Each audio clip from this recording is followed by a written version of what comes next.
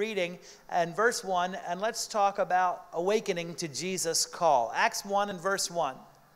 In my former book, Theophilus, I wrote about all that Jesus began to do and to teach.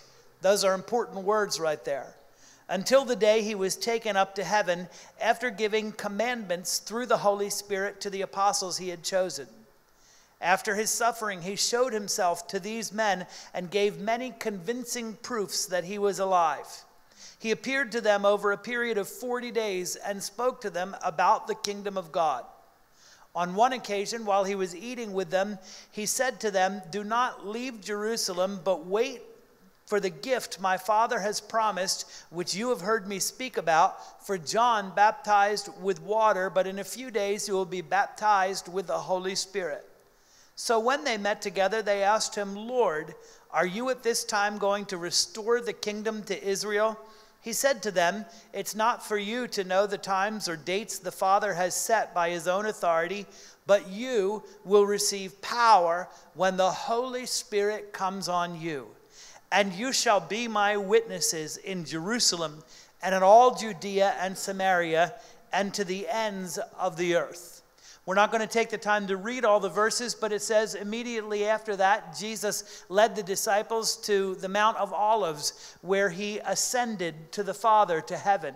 Two angels came and said to the disciples, they said, "Why are you looking up in the sky? This same Jesus will come again." They went back to the upper room where they gathered together in constant prayer, and they selected a replacement for Judas, who had betrayed Jesus. We're going to talk about all of these things today, and we're going to talk about answering God's call on our lives. Let's pray and ask the Holy Spirit to be with us. Father, thank you for this morning. Thank you for the people you love so much. Thank you for your presence here and your powerful word. I pray that you'd come, Holy Spirit, and awaken your church. In Jesus' name, amen. Beloved, I want you to receive the word of the Lord this morning. It's time to wake up. It's time to get up and shake off spiritual slumber. It's time to roll out of soft beds and off of soft couches. Rouse yourself. Arise. Jesus is calling. Awake, my beloved. Awake. We've been on a journey of discovery together since January of 2011, and it's been all about Jesus. We traveled through the Gospels together, Matthew, Mark, Luke, and John. We talked about who is Jesus, witnesses to Jesus. We talked about the words of Jesus, the works of Jesus, the way of Jesus, the wounds of Jesus. We investigated one-on-one encounters with Jesus. We talked about the Word and the wind of God. And we're all out of Gospels, and it's a good thing because I'm all out of W's. But today we begin a new leg of our journey into the book of Acts. And I want you to understand that it's still all about Jesus. The opening line of Acts tells us so. Dr. Luke says, "In my first book, I wrote about all that Jesus began to do and to teach." This second book, the book of Acts, is the continuation of Jesus' ministry on earth. It's what Jesus is still doing and teaching through us, his church. You know, the title, The Acts of the Apostles, was given to this book in about the 3rd century. And most theologians agree that, it's not quite a perfect fit, because what this book really records are the acts of Jesus Christ through his church, empowered by the Holy Spirit.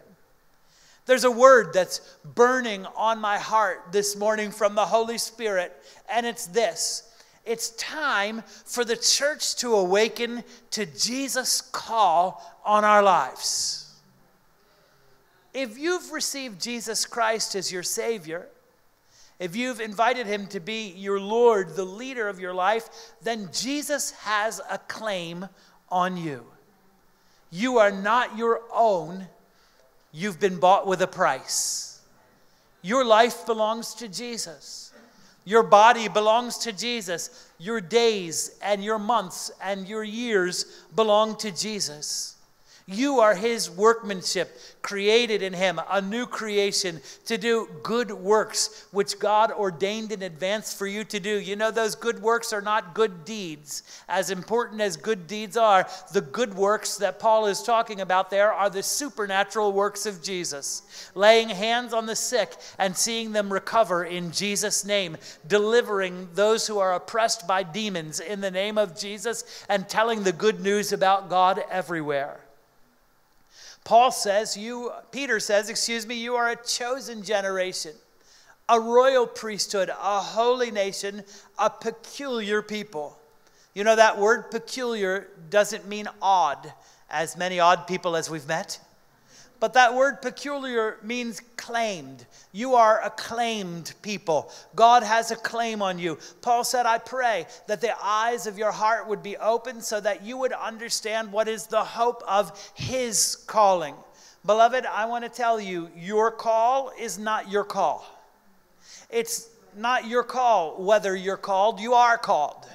It's not your call to what work God has called you. It's his call on your life. And here is the call. Jesus has called you to help finish what he began.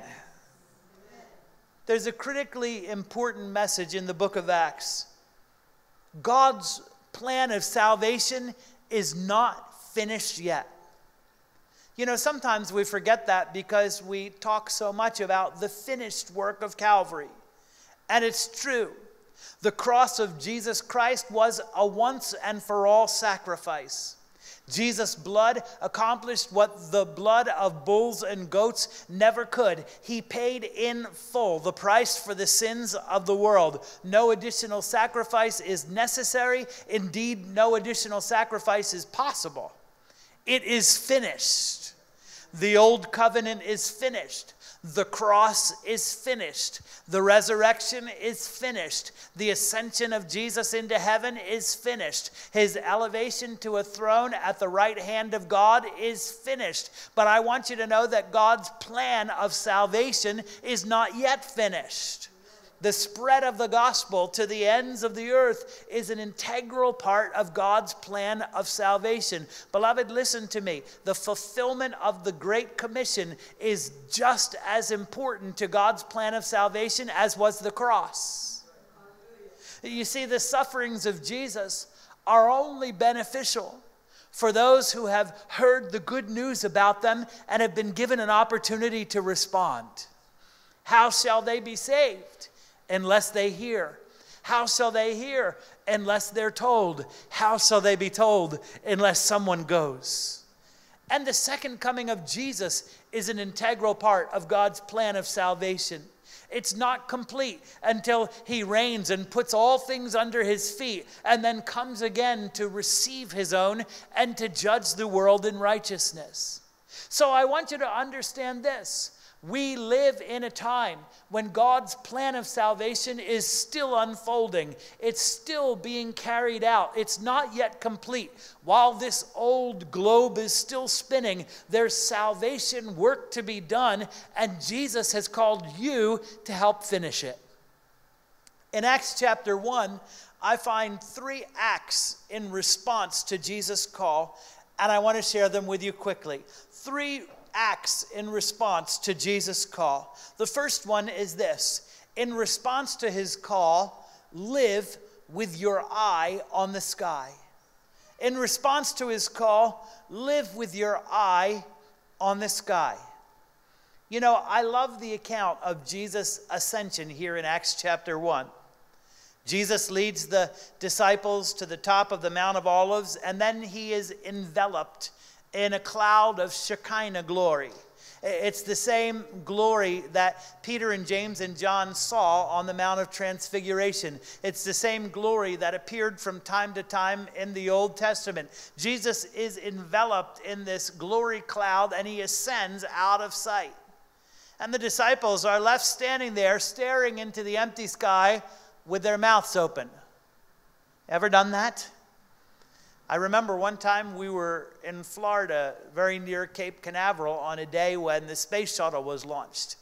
And we had a great view of the space shuttle as it rocketed towards heaven with this big tail of fire behind it. And long after it had disappeared into the haze, we were so stunned by how spectacular it was, we just stood there staring into the sky. The disciples were standing there looking up, and two angels sidled up next to them and said, "What you looking at?" And then they reiterated Jesus' promise. This same Jesus who has been taken from you into heaven will come again the same way you've seen him go. If I might paraphrase the message of the angels for you, what they're saying is, don't just stand there. Jesus is coming again. So they hurried back to Jerusalem to commence the work that Jesus had called them to do. That was their first act. Beloved, I want to say to you this morning, if it was urgent for the apostles to get busy in AD 33, how much more urgent do you suppose it is that we get busy in AD 2012? Jesus is coming again. Don't just stand there. The signs of his appearing are all around us. Pastor Nick shared several of them with us last week. Beloved, I want to tell you that I believe that the world stage is quickly being set for the climax of human history.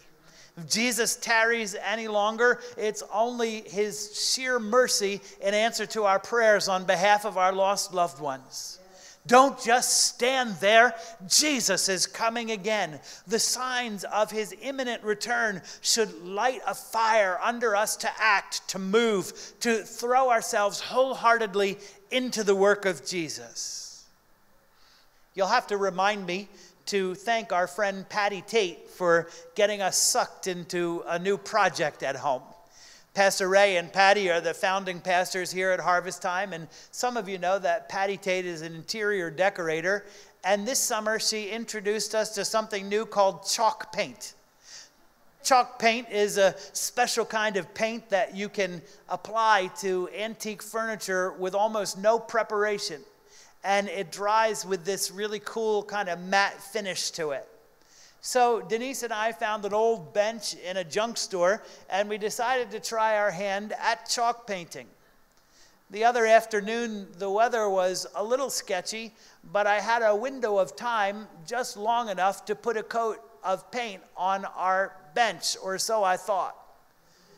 I might have had enough time if it weren't for the fact that I had a little helper. Lolly decided that chalk painting looked like fun, and she wanted to help out, so I got her a brush, and we started chalk painting calmly. And then Maddie noticed what we were doing, and she thought it looked like fun, and she wanted to get into the act, so I got another brush, and the next thing I knew, I was in the middle of a chalk paint fiasco. Duck egg blue paint was going everywhere. Paint was running down the sides of the can. Paint was all over the tarp. Paint was all over the girls. Paint was all over me. The only thing that wasn't covered with paint was the bench. And in fact, there were splatters and drops and drips that were hardening on the bench.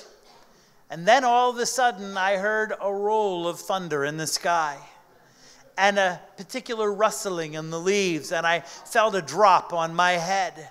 And all of a sudden, I started working with my eye on the sky. And you know, I forgot about everything else. I shut everything else out, and I focused on one thing, finishing the job. And I got that bench painted, and I got it dragged into the garage, just literally as the heavens opened up and poured. Beloved, Jesus has called us to live our lives with our eye on the sky. The clouds are gathering. I want to tell you, the heavens are about to open up. Jesus is about to come again in a cloud of glory. And it's time that we get focused on finishing the work that he began. This isn't a time to focus anymore on earthly pursuits or earthly comfort or security. It's a time to focus on doing the will of the Father and finishing his work. I wonder if we really understand what it meant for the disciples to go back to Jerusalem. You know, on that first Easter morning, when Jesus rose again, it must have been a relief to receive his instructions. Go to Galilee and I'll meet you there. Galilee was their home. Galilee was familiar and comfortable. Their boats and their nets were friendly old companions. Galilee was safe. It was far away from Jerusalem. They didn't have an accent in Galilee. They sounded like everyone else. The Sanhedrin wasn't hunting for them in Galilee. Luke records that over a period of 40 days after the resurrection, Jesus appeared to the disciples numerous times. There are actually 10 post-resurrection appearances of Jesus recorded in the New Testament, and it alludes to the fact that there are others that are not recorded. Paul says that on one occasion, Jesus appeared to more than 500 people at one time.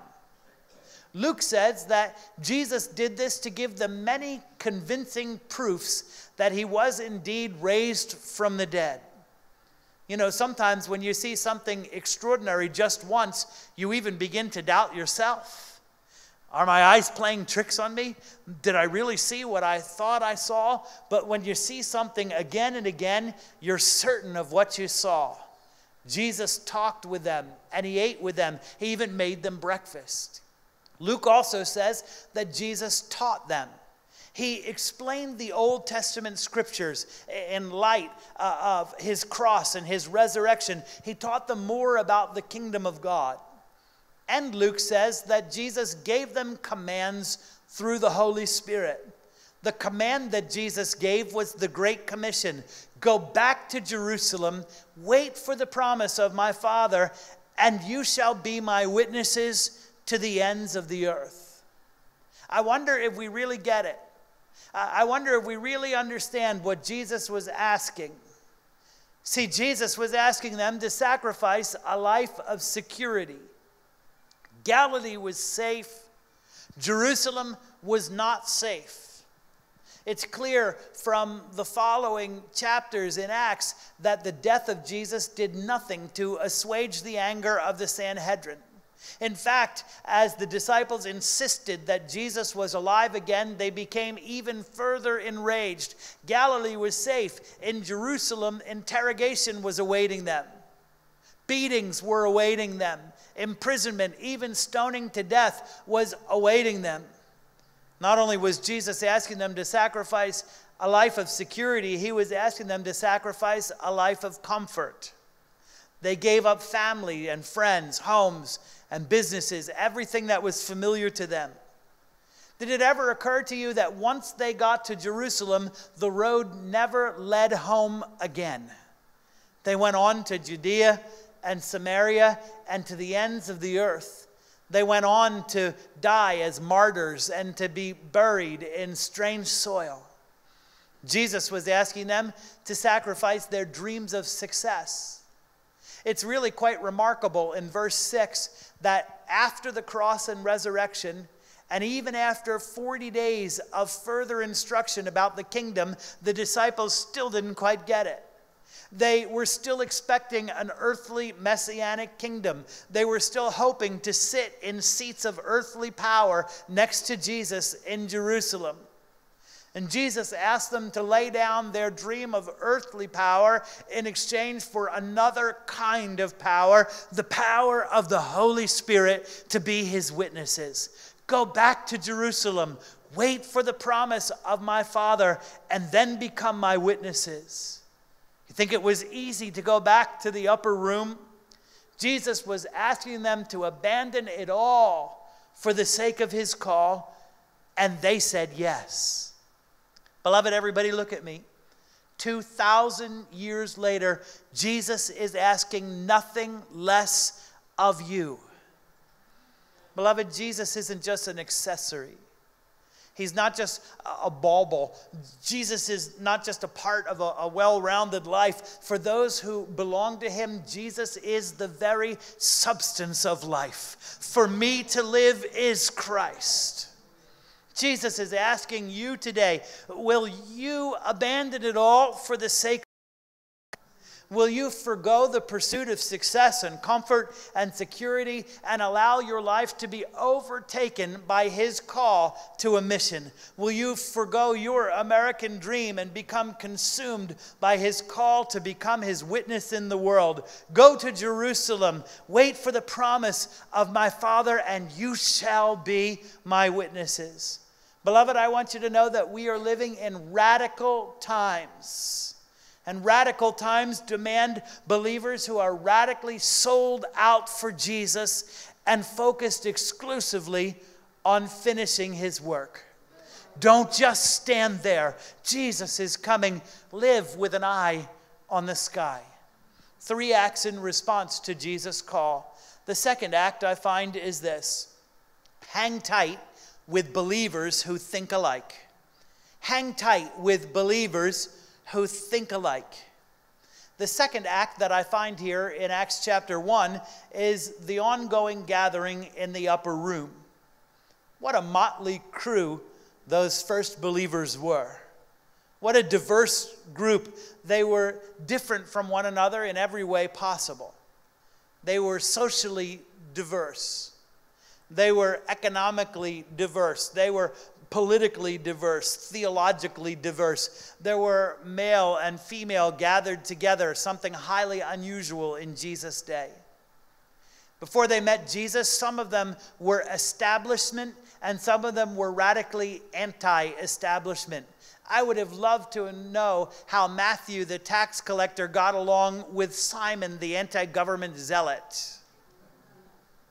Some had been with Jesus from the very beginning, and others were only recently believers in him. The 11 were there, and the women who supported Jesus. Mary, the mother of Jesus, was there. Not only did Mary give birth to Jesus, but she helped give birth to the church in the upper room. And the half-brothers of Jesus were there. John tells us that even within 6 months of the cross, Jesus' own brothers didn't believe he was the Messiah. But Paul records that the resurrected Christ appeared to James, the half-brother of Jesus. So at least some of Jesus' half-brothers were fairly new converts in the upper room. They came together, people from all different walks of life and all different experiences and backgrounds, but they came together united in their love for Jesus and their commitment to his call. And beloved, what the church was then, the church is still today. People gathered together from all different walks of life. Look around for one moment. Just look, you're beautiful. You look good. Look around at each other. People from all different walks of life and backgrounds. But we've been gathered together from all different places around our country and even different countries from the world. God has gathered us together, united in our love for Jesus and our commitment to his call. Acts 1:14 says they all joined together constantly. 2 important points. They came together and they stayed together. Beloved, one of the important messages from the book of Acts is that Christians are meant to come together and they are meant to stay together. The Christian life is meant to be lived out within a community of believers. Jesus said so. Christians worship together. Christians pray together. Christians learn the word together. Christians serve together. Christians do life together. Christians submit to one another out of love and reverence for Christ. Christians persevere together. And when we do, that's when the light of the gospel shines most brightly through us. I have 2 words from the Holy Spirit this morning, and I hope since it's my birthday weekend, you'll give me a little latitude. I hope you'll give me just a little grace, a little permission. 2 words from the Holy Spirit. The first word is, don't be a loose connection, and the second word is, don't be a lone ranger. I have a set of 3 matching lamps in my office. I bought them 100 years ago at the Bombay Company. Do you remember that story? And one of those 3 lamps has a loose connection. Sometimes it's on, and sometimes it's off. Sometimes it's off and on, and off and on, and off and on. And every time I turn the switch, I never know what I'm going to get. You know, when it's working, it's great.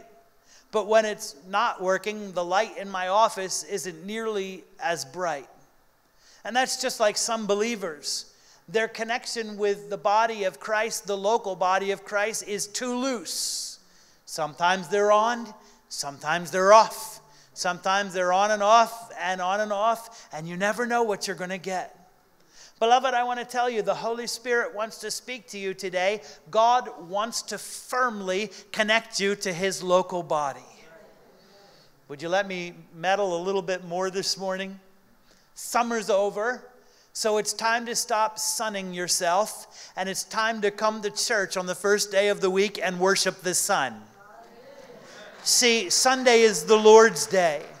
Sunday is for worship. Sunday is for Christian fellowship. It's time to come home from your summer vacation, from your church family, and get plugged in.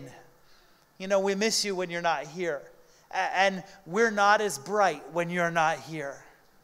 It's time to get reconnected, get plugged in on Tuesday nights for adults. I'm teaching Cleansing Stream these Tuesdays in the fall at 7 o'clock. If you've never taken Cleansing Stream, it's one of the most powerful courses that we offer here at Harvest Time. We invite the Holy Spirit to come and to search us, to examine our heart, to test our thoughts, to examine our ways, to see if there's anything that's not pleasing to him, to see if there's anything in our life that's withholding the flow of his blessing. We ask the Holy Spirit to expose it, and then we ask the Holy Spirit to remove it. Part of Cleansing Stream is a retreat that we take together. And I want to tell you that most people at Harvest Time that have been through it report that next to their salvation experience, it's one of the most powerful things that they've ever experienced in their walk with Christ. Get plugged in on Tuesday nights. If your family is with you, get plugged in on Wednesday evenings. Get plugged in, young adults, on Thursday nights. There's men's ministry, there's ladies' ministry, something happening every day of the week. Get reconnected to the body. Come together with us in one purpose. You know, the word homothomedon, it says they join together. That's the word homothomedon. It means to be of one mind. You know, that doesn't mean that we agree on everything. Doesn't mean that we agree on how things maybe should be done. The first believers certainly didn't. But it means that we have united around one common purpose. So, beloved, I'm asking you, rally with us around the goal of making Jesus Christ famous in Greenwich, Connecticut. Rally with us around the goal of making Jesus famous in Westchester County and Fairfield County and Putnam County and these northern suburbs of New York. Rally with us around the goal of proclaiming the good news about Jesus to the ends of the earth. Come on, that's good. Go ahead.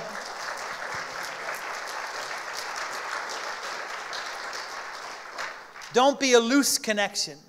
And the other word I have from the Holy Spirit is don't be a lone ranger. Beloved, can I tell you, TBN is terrific. Daystar is dandy.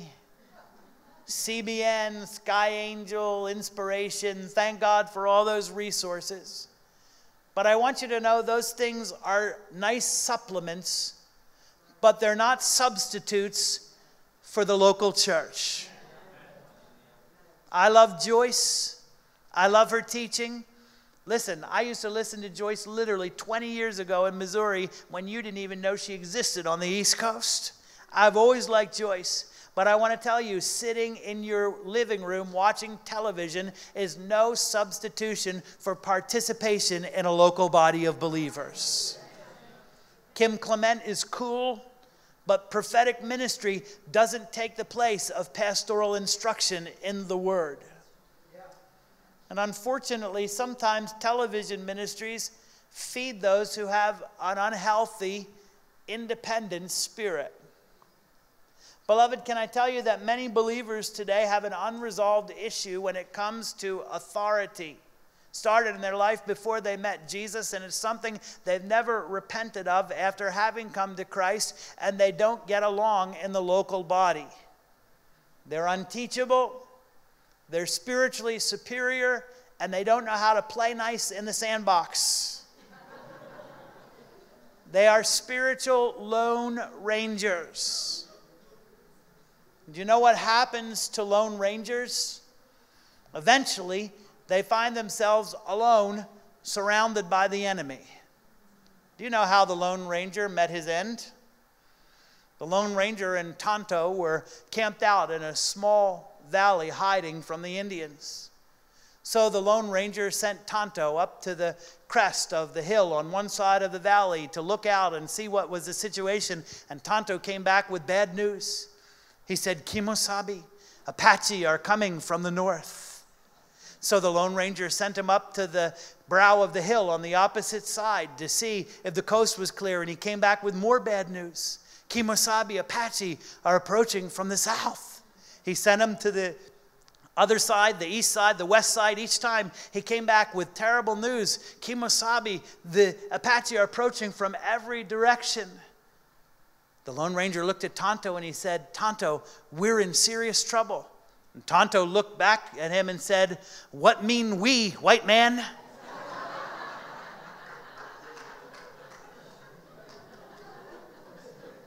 Beloved, if you're a Lone Ranger, one day you're going to find yourself all alone, surrounded by the enemy. Don't be a Lone Ranger, and don't be a loose connection. Come together with a community of believers and stick together with them. They all join together constantly. Hang tight with believers who think alike. 3 acts I find in response to Jesus' call. The final act is this: keep going on no matter what has gone on. Keep going on no matter what has gone on. The first act of the believers was to return to Jerusalem. The second act was to gather together and to stay together. The third act, I find, was that they replaced Judas so that the apostolic ministry could go on. Beloved, keep going on no matter what has gone wrong. Keep going on no matter who is gone. Yesterday was my 46th birthday. I've been walking with Jesus for 38 years. I can't wait till I'm 48 and then I can stand up and testify like the little old ladies in Maine used to do. I've been serving the Lord for 40 years and He's never failed me yet. And I can tell you in 38 years the Lord has never failed me. But I can tell you something else. Not everyone will finish this journey with you, but keep going anyway. I got saved when I was 8 years old in the suburbs of Philadelphia during a wonderful outpouring of the Holy Spirit. I want to tell you what we've tasted at the Greenwich outpouring is just a glimpse of the things we experienced in those days. We saw dramatic healings. We saw hundreds and hundreds of people come to faith in Jesus Christ. And actually, a lot of the people that we started out with are still following Jesus today. But so many others who tasted the goodness of the Lord with us have fallen away, and it's painful. I understand the sting in Peter's voice here. When he says Judas was one of us, he shared in this ministry, and he led them to come and arrest our Savior and our Lord. And yet behind the decision to fill his apostolic office was the resolve to keep going on. Beloved, keep going on. No matter what has gone wrong, no matter who is gone, no matter what's gone on, keep going on. Keep going on, though some have fallen asleep. You know, most of my fathers and mothers in the Lord are home with Jesus now. They've fallen asleep in Christ. My old beloved pastor who led me to Jesus and who mentored me in ministry. Our Bible school teachers. They're all gone. The leaders of the early charismatic movement, they've all gone home to be with Jesus now. But there's still work to be done, and so we go on.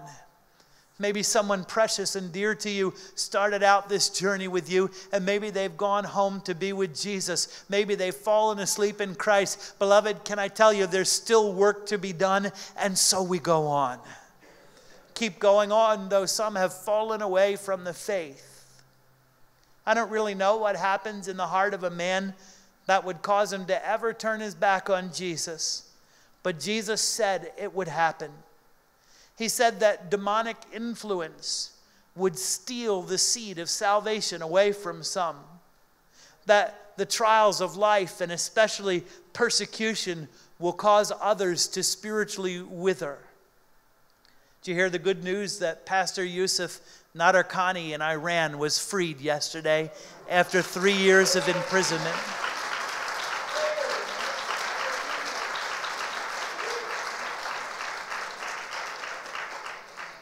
If a man could spend 3 years in prison for the right to worship Jesus in his own country, isn't the least that we could do is come together to worship him?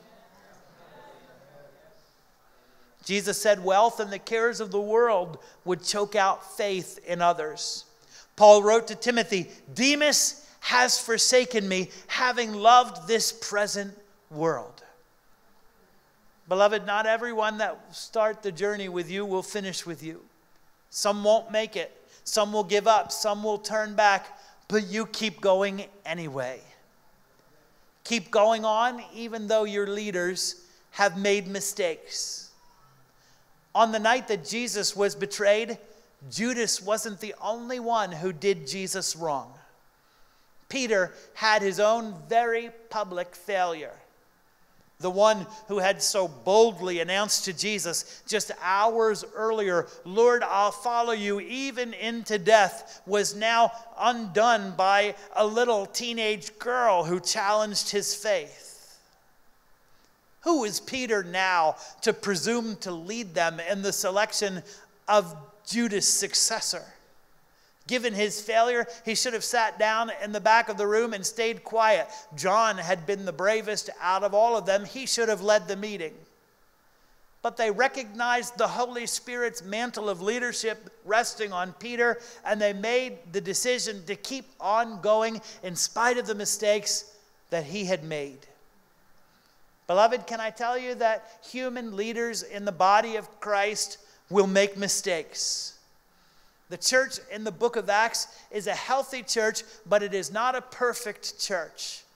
It's a church in which there were conflicts and disagreements and even sharp fights between national leaders. But the grace of God was with them to keep going on. I make mistakes. I know you don't think I do, but I make mistakes. Other pastors make mistakes. Denominational leaders make mistakes. National ministers make mistakes, but keep going on anyway. Beloved, look at me. I know that some of you have genuinely been hurt by people representing the ministry, and I'm so sorry for that. But look at me. Never, never, never withhold worship from a good God just because a flawed man hurt you.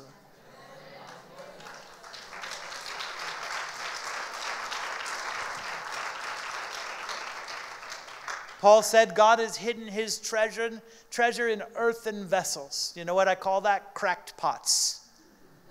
That's what we are. Cracked pots, all of us, carrying the glory of God inside so that everyone will know that the all-surpassing glory comes from him.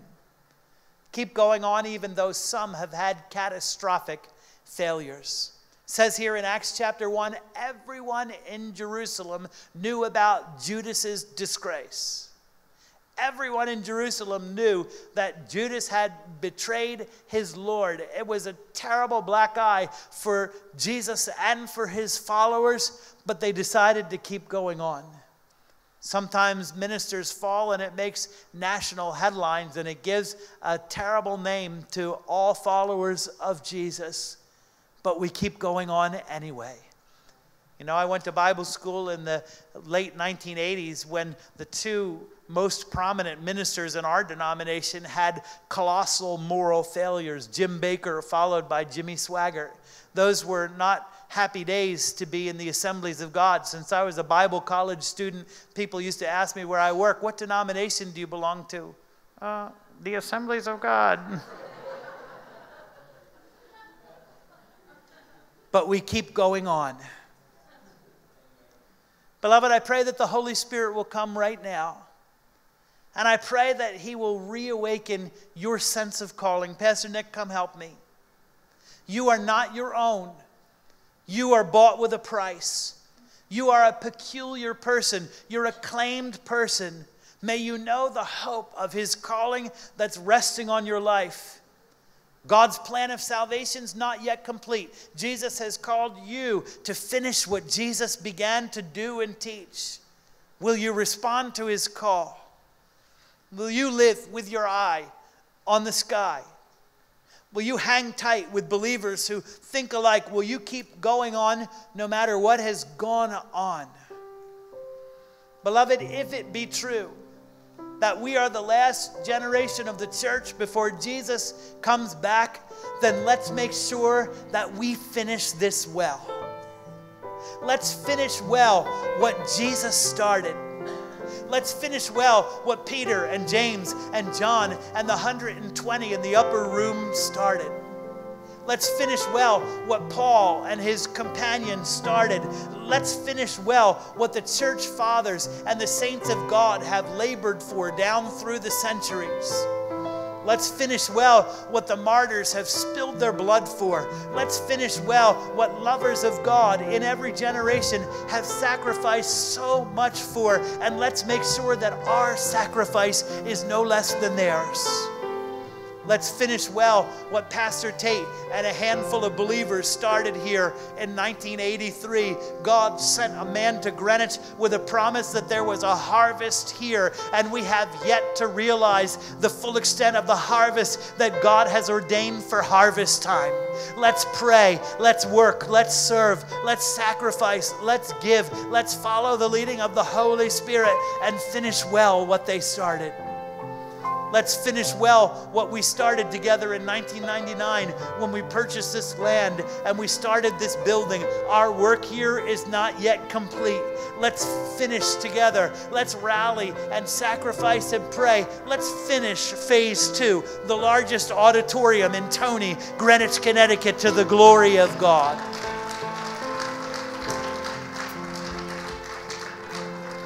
Jesus has called you to finish his work. Would you say yes to him in Jesus' name? Come on, I want you to stand on your feet, and I want you to give a great big praise. I want you to give a great big glory and honor to Jesus Christ, the King of Kings and the Lord of Lords. Come on, I know you can do better than that. Come on, I know we can do better. Let's give Jesus praise and glory and honor in this place. We love you, Jesus. We love you, Lord Jesus. Come on, let's lift up our voices. Let's sing that wonderful name of Jesus. My heart will sing no other name, Jesus, Jesus. My heart will sing no other name.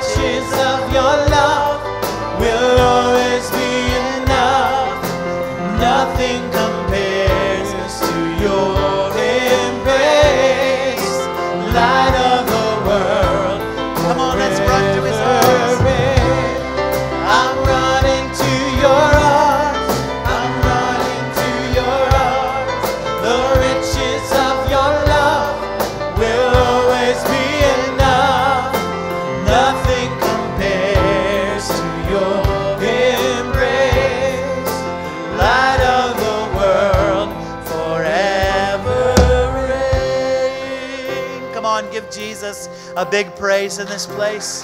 Thank you, Lord. Thank you, Lord. Thank you, Lord. Thank you, Lord. Will you lift up your hands?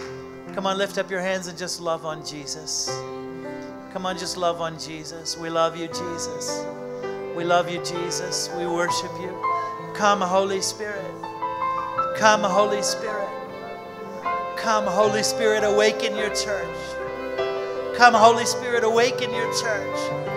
Come, Holy Spirit, awaken me. Come on, make that your prayer. Come, Holy Spirit, awaken me. Awaken me. Awake, awake, awake one that sleeps, and Christ will give you light. Awake, awake. Holy Spirit, awaken your church. Holy Spirit, awaken your bride. Awaken your church. Awaken me, awaken us. Oh God.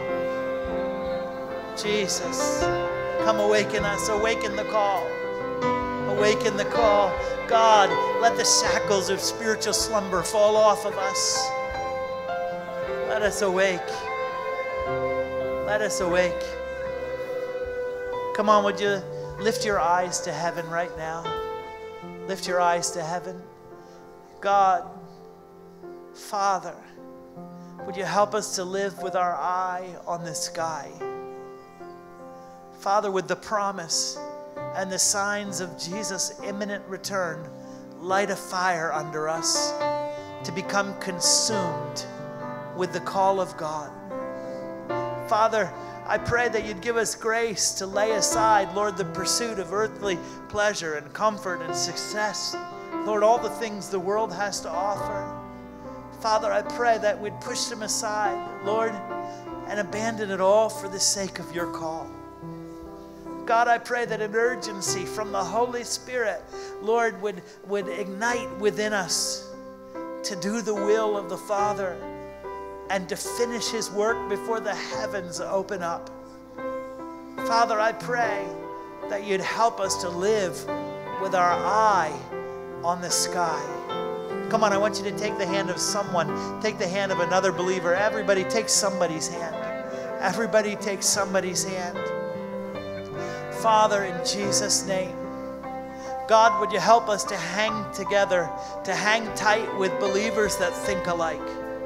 God, I pray you'd help us to come in one mind, in Hamathamadin, Lord, rallying around one purpose, to make Jesus Christ famous. I pray, God, that there would be no loose connections, and I pray that there would be no lone rangers. God, I pray that we'd come together and stick together. God, I pray that we'd worship and pray, that we'd learn your word, that we'd serve and do life together. I pray that we would submit to one another out of love for Jesus and reverence for Christ. Pray that we'd prevail together, persevere together. God, that we'd hang tight with one another so that our light can shine brightly in your world. And now, Father, I pray that you'd give us grace to keep going on.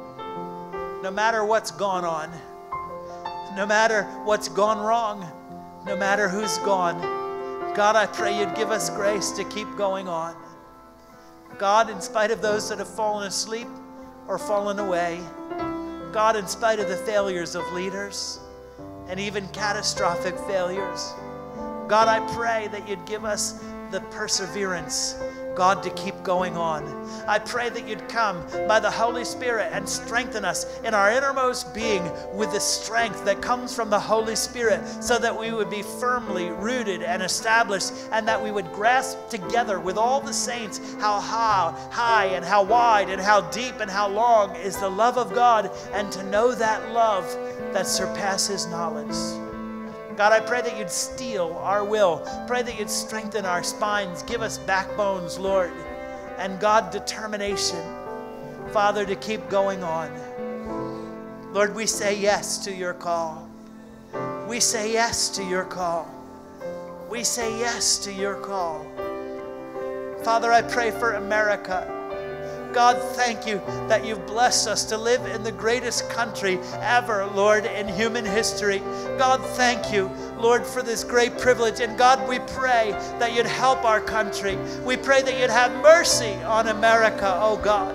We pray that you'd come, Lord, yet one more time, Lord, with a wave of awakening and revival, Lord, that would sweep this country away.